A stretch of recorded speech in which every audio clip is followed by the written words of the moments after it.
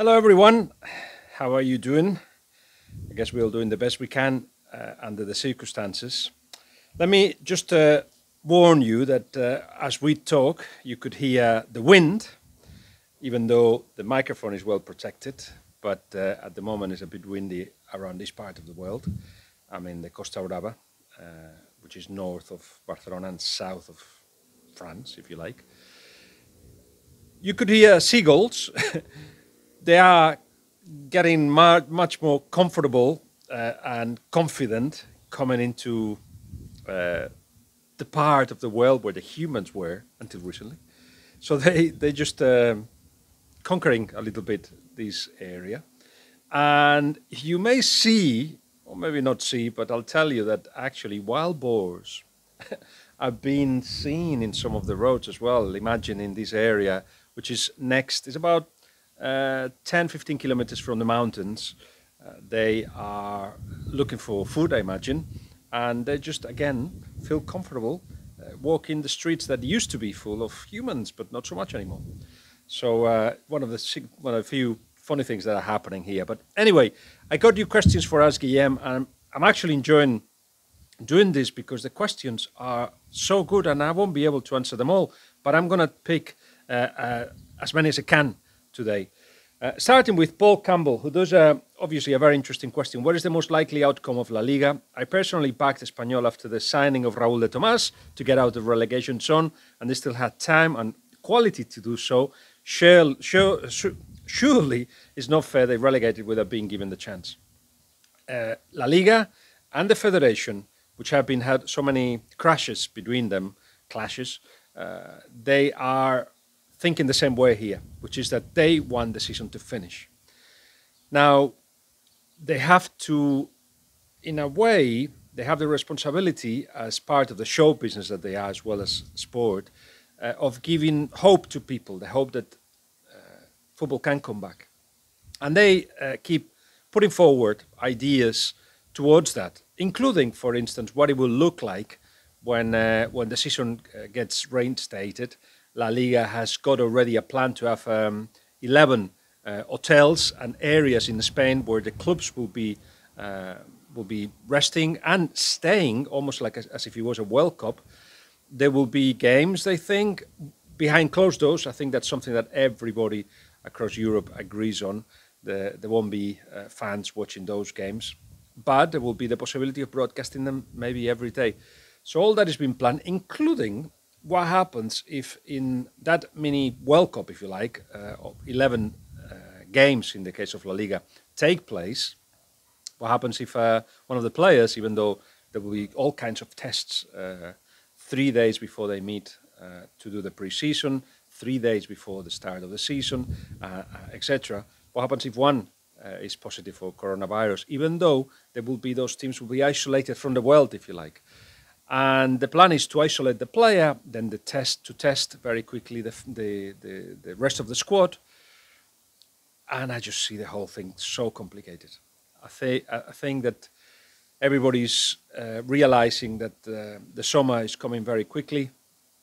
The end of isolation in Spain hasn't finished.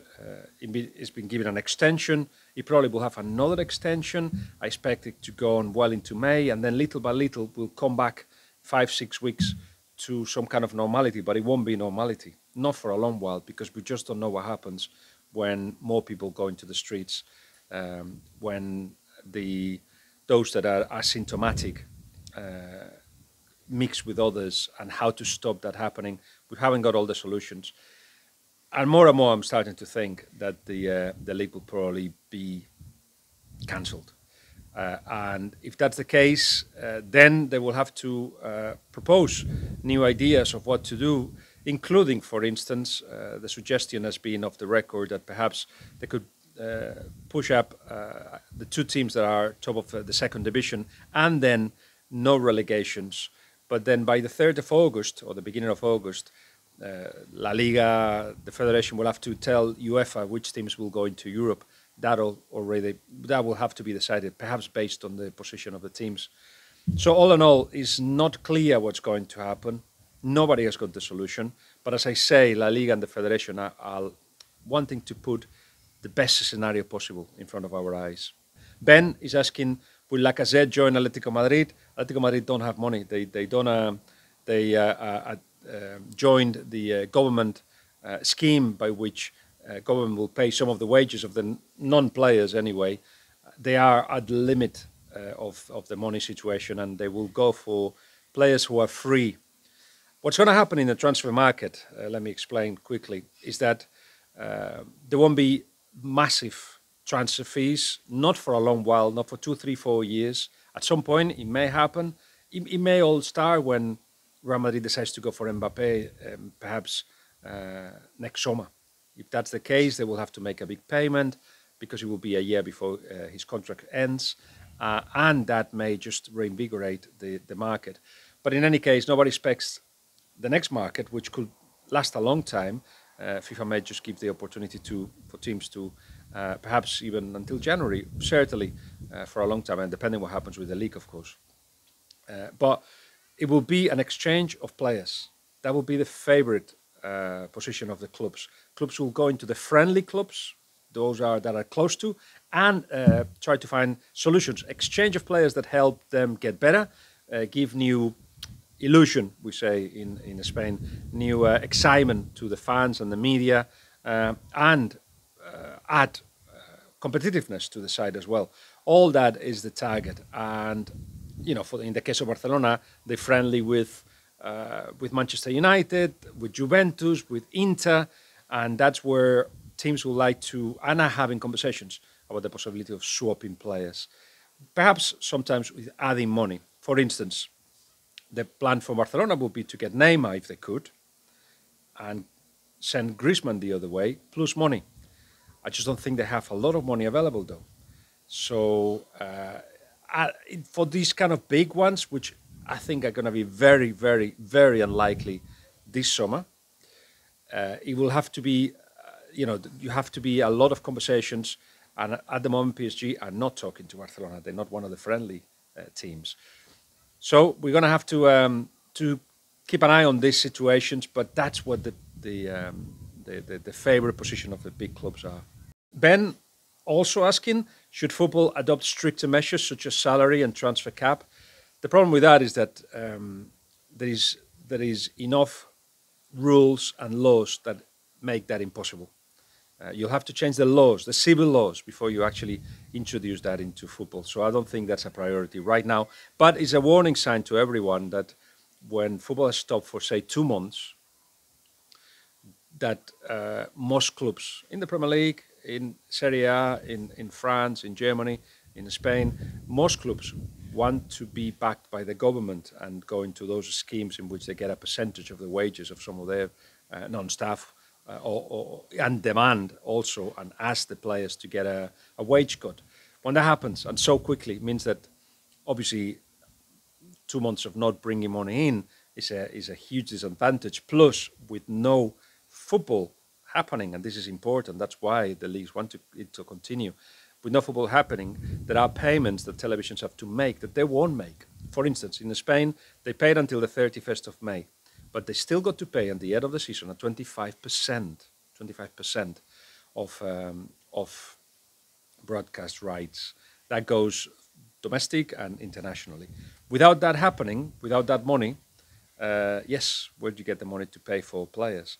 Just briefly, again, basically the situation in Spain in regards of what they're going to get from the players is that they do want to reduce their wages. But at the moment, they say they are working, they are training. So why would they have to be reduced of the wages now when they are working? So if football doesn't return, that's what they would like to do. If it doesn't return, they're willing to pay 10, 20%. If football comes back, they don't want to pay anything from their own wages to the clubs, to help the clubs, because they think that they are doing that job. I think they will arrive to an agreement, but certainly won't be the 30% that the Premier League and the players have agreed to pay. Now that this agreement is how to pay that money, if you're going to the NHS or having to go to the clubs. So as you can see, very complex situations. Also, add another one, a lot of players finish their contracts the 30th of June, but I know that FIFA will allow clubs to extend contracts until the end of the season, if the season ends. So Besko Trajovic, who is a regular here, says, will Barcelona really sacrifice Griezmann to bring back Neymar? Yes, they would. But, as I say, this is such a strange situation right now that this doesn't seem to me there's going to be massive deals happening. So even though this Neymar, Griezmann would have been a possibility if in normal circumstances, right now, I don't think it's a priority at all.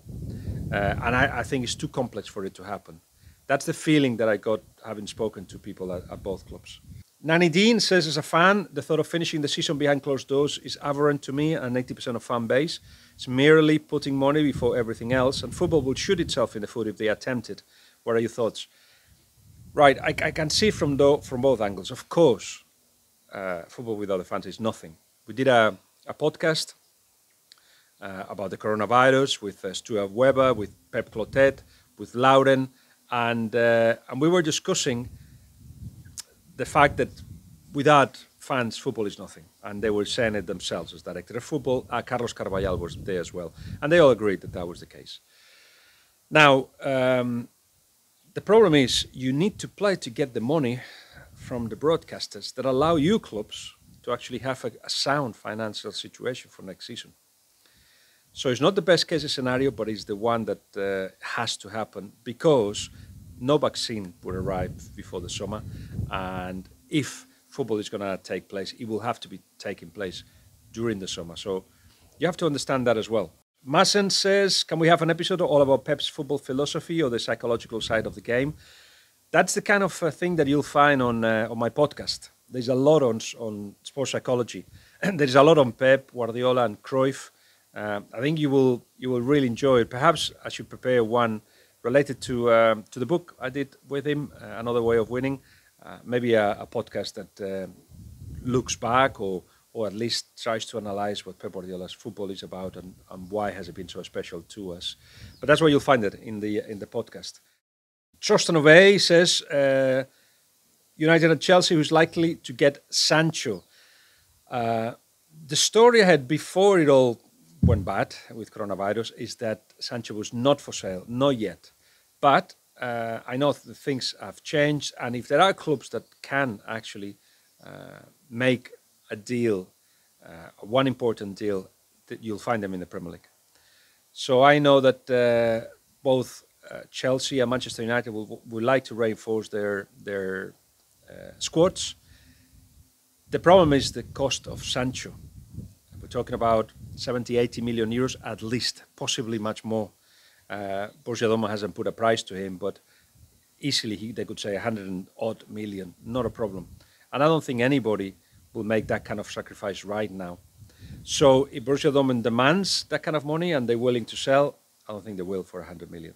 So it is amongst both of them. I think Manchester United are ahead of Chelsea to get Sancho because it does look like that plan they had to actually reinvigorate the side, get young players, developing them, and get them better, seems to be or was going at a decent pace. Perhaps not as quick as many fans will like, but certainly the plan continues. Solskjaer will be there next season, so it will be another opportunity for young players to come in and be given chances and minutes. In the case of Sancho, will go straight into the team, of course. The problem for me is the fee. I think it's too much money. How serious is this Chelsea signing of Coutinho, according to Camstri Bright? And the thing is, only Leicester has shown interest in Coutinho. Only Leicester. But I know that his representatives, Coutinho's representatives, are looking into the Premier League with the possibility of getting him. A disclaimer, but I think I did that already. But yeah, Spurs wanted him. It's been published that, I think I did that last week. But anyway, I'll continue. It's been published that basically Pochettino didn't want him, and it wasn't like that at all. It was that right at the last few minutes when things had been advanced and there was money being mentioned, Daniel Levy decided to change the deal that had been